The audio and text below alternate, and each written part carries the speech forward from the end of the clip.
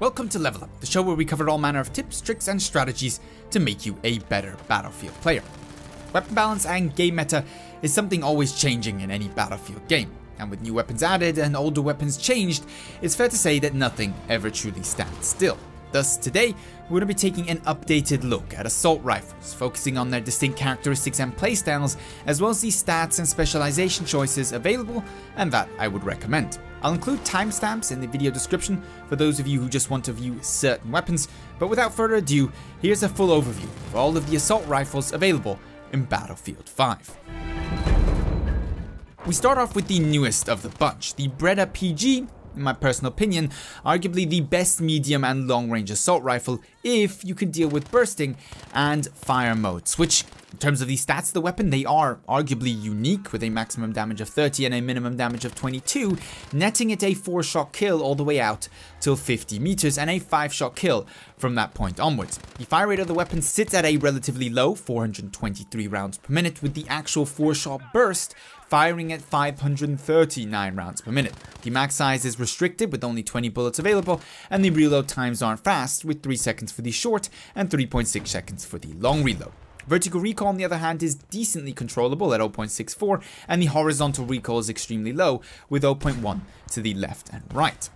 In terms of your specialization choices, really, the Breda has two different compelling options. A more close quarter medium range focused path looking to really engage targets under 50 meters with choices such as the enhanced grip, light and stock, light bulk and custom stock. Or alternatively, you can go for a more medium long range build with quick aim, ported barrel, trigger drop and custom stock. Now the first specialization path very much focuses on using one burst to take out one target, because it essentially, while leaving the fire rate of the weapon almost unchanged at a slightly increased 464 versus the previously 423 rounds per minute, massively increases the fire rate of the burst of this weapon, taking it to 635 rounds per minute. This paired with its 5-shot kill and thanks to the lack of recoil decreasing specializations means that it is one of the fastest time to kills available in Battlefield 5, but only up until 50 meters and only if you can land all 4 of your shots in a burst or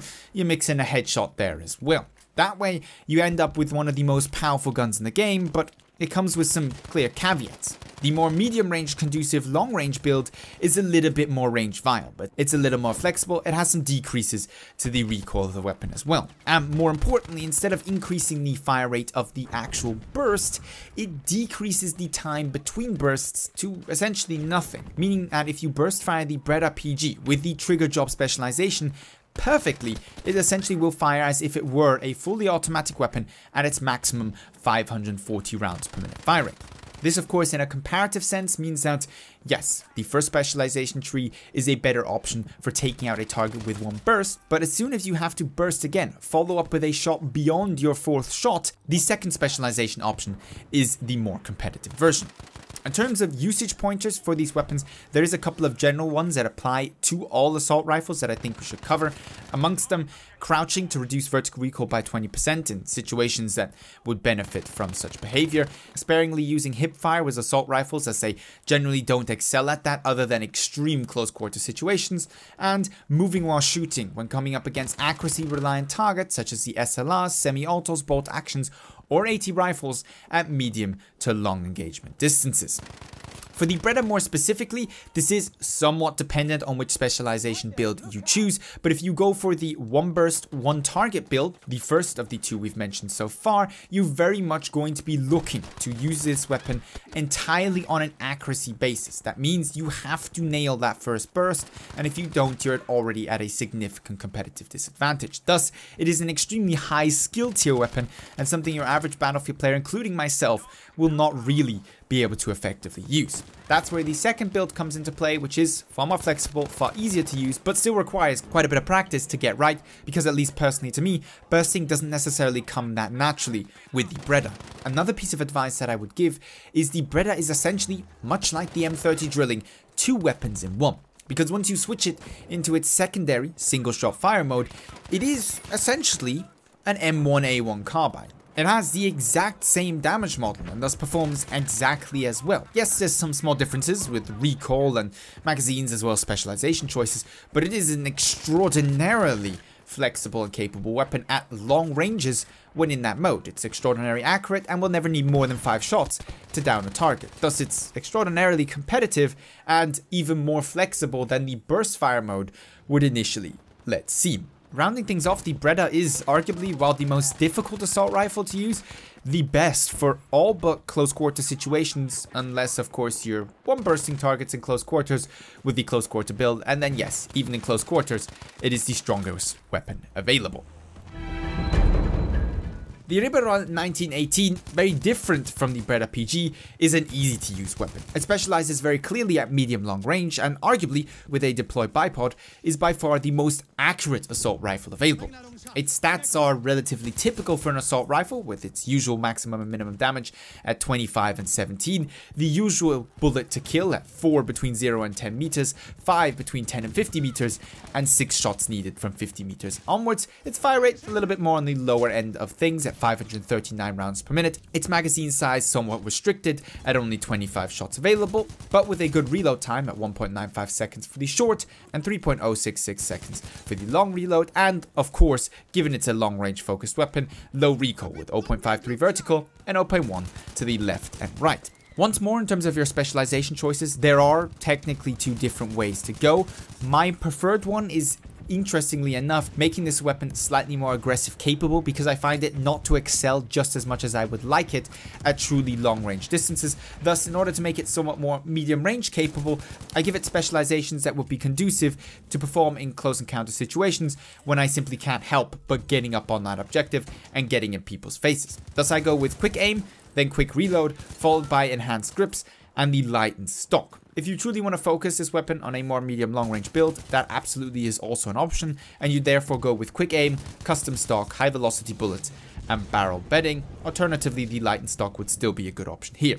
In terms of usage for the Ribeyrolles, things are relatively simple. Really, no matter which specialization choices you go with, you're going to try and stick to medium ranges, because both the extreme long and the extreme close quarters are not conducive to this weapon's performance. You're going to want to be strafing back and forth when coming up against people like the semi-autos, the SLRs, or the bolt actions, and much like the Breda, the general focus with this weapon is very much on accuracy because of its low fire rate. You have to hit your shots if you want to come out on top of a firefight. The last thing I need to mention with the Ribeyrolles is it does have a bipod, and that situationally can be very powerful and very helpful, but I would not play the weapon to use the bipod, because yes, when you're set up behind a piece of cover that coincidentally is the piece of cover you should be set up behind, it is the best position, it is most definitely beneficial.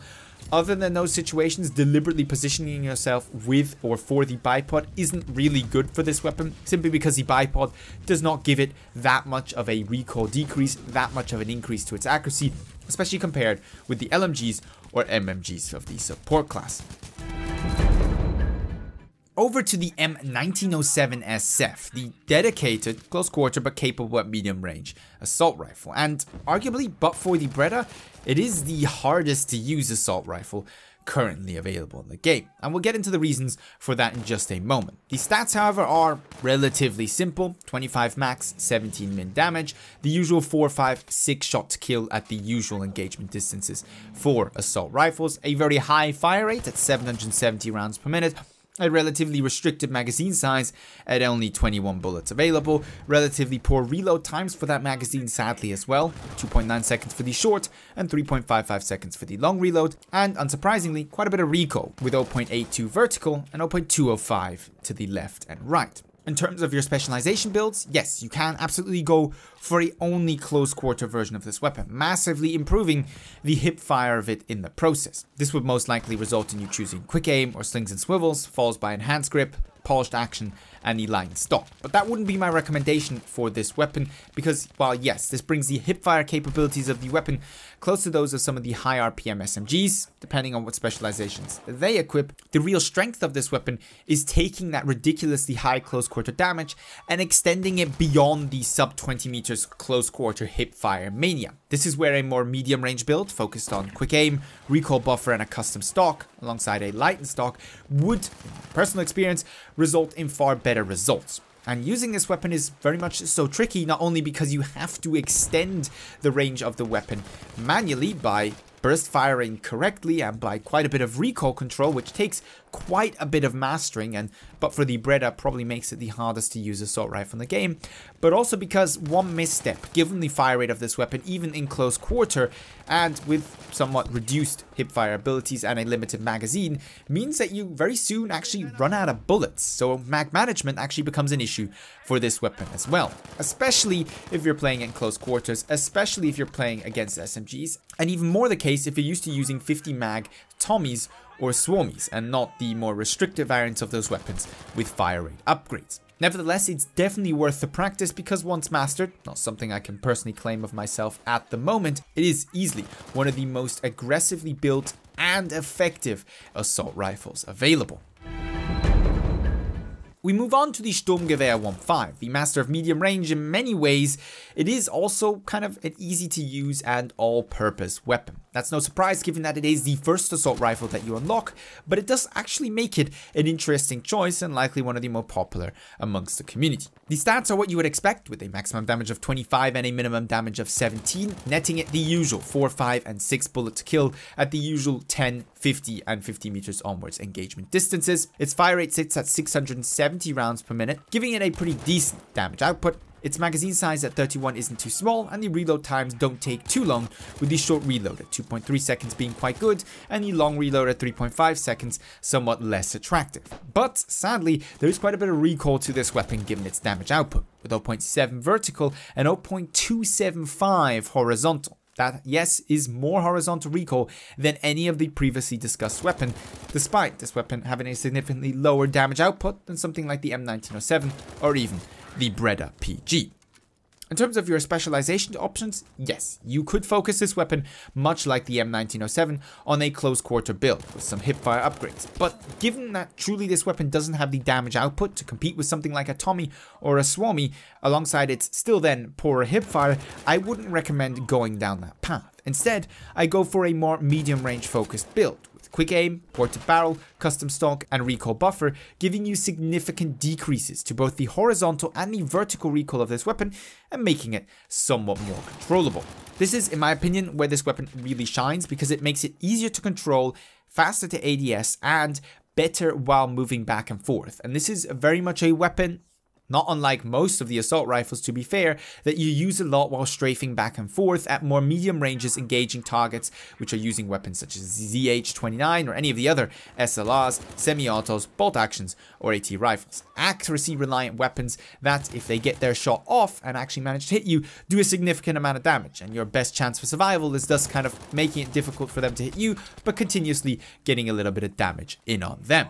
Usage on the Sturmgewehr is obvious to what you would think. A little bit of strafing, some decent accuracy, and some good recoil control will do you wonders with this weapon. But interestingly enough, I found quite a bit of bursting and tap firing to be especially effective on the Sturmgewehr 1.5. That comes somewhat as no surprise if you consider the fact that it's got quite a lot of recoil, but I don't really see that many players actively using this weapon in that way, because you truly can extend the range of the weapon quite significantly by doing so.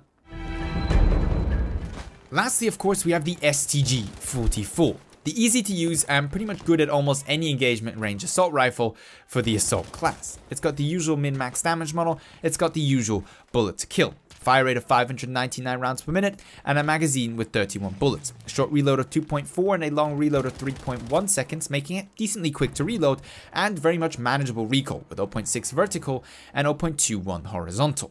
Now, once again, there is two different builds you can go for, a more close quarter or a more medium range focused build, but much like with the Sturmgewehr 1.5, actually all the more the case given this weapon's lower damage output, a close quarter build isn't the most competitive option you can really go for. Thus going for a build focused on more stability, more accuracy, such as quick aim, ported barrel, barrel bedding, and recoil buffer, much like with the Sturmgewehr 1.5, likely will net you a lot better performance with this weapon. Because where the STG-44 truly shines is obviously not close quarter, it's medium and long range performance. It has relatively manageable recoil, it's extraordinarily accurate, but a tap firing can help with that as well, and it is, just for good reason, one of the most popular assault rifles in the game.